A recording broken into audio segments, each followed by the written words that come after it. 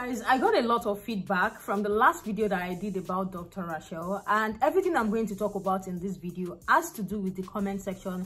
The comments in the comment section of my last video. I talk about how good this cream is, and there are some shocking comments that I saw, and since then I'm like, is this actually the Dr. Rashel that I'm using as well? Because I saw about 4 or 5 comments about it giving them sunburn.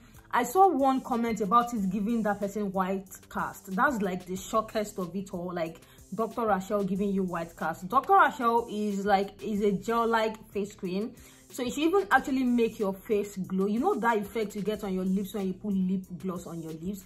That should be the effect you should see on your face if you are using the original Dr. Rashel face cream. I know it can be so difficult because the market is so messy. You might not be able to get the original Dr. Rashel face cream, but if the one you're using is nowhere like a gel, or if the one you're using smells funny, smells citrus, so if the one you're buying or if the one you're using does not look anywhere closer to that, and if the one you're using is giving you a white cast, I'm very sure you are with the fake Dr. Rashel, because the original Dr. Rashel that I have, even from the container, the way it is in the container, you know that it is gel-like, more like a watery gel form. So when you apply it on your face, it gives that plump look, and this is what Dr. Rashel looks like. Your Dr. Rashel is no way like this. Probably you are not using the original. No way you apply something like this on your face and you are going to be left with a white cast. This is what I apply on my face right now, and I've not even used a sunscreen. If you have a oily skin, you might want to stay away from Dr. Rashel face cream because it leaves that oil feel on the skin. Like, if you guys are, I did not increase the brightness of my phone at all. I'm just filming directly from my camera. I didn't adjust the lighting, and that's because I just want to tell you guys this is what it feels like on the skin. So if you know you have oily skin, you might want to stay away from Dr. Rashel face cream.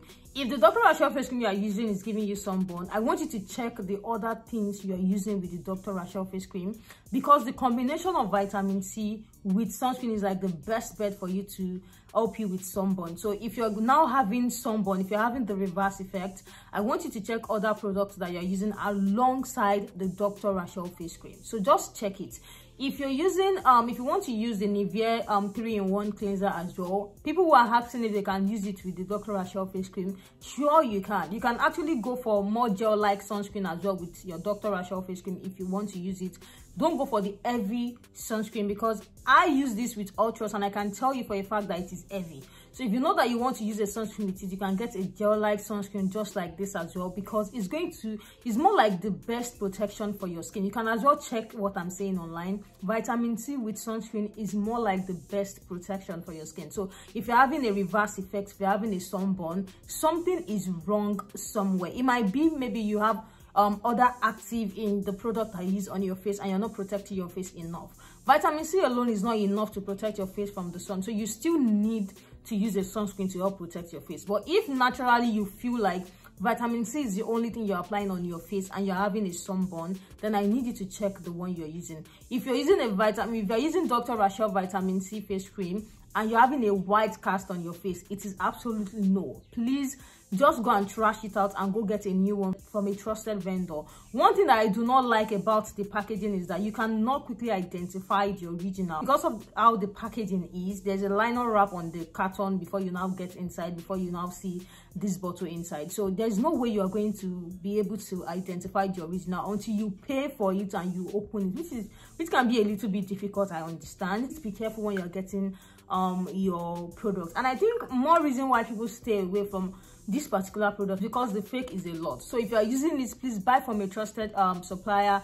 Tell them, you can even open it in their presence to let them know that what they are selling, if it is original or not. When I go to the market and it is a product I cannot identify before I buy if it is original or not, I make sure I open it right there to see. So the reaction on my face, I might even tell them, please change your supplier, because this particular product you give me right now is not good. It's not the original. The one I used before does not even look anywhere closer to this, unless the company put out an information that maybe there is a change in their packaging. So these are the things that you should look forward to. I just want to talk to you guys about you being able to identify the original from the fake. So if you are using it and you have a white cast, if you are using it and you have a sunburn, there is high probability that you are using the fake, because I have used so many containers of Dr. Rashel and I do not regret one of your products. Just be sure that you know how to combine and you are not using them with your enemies, the likes of retinol.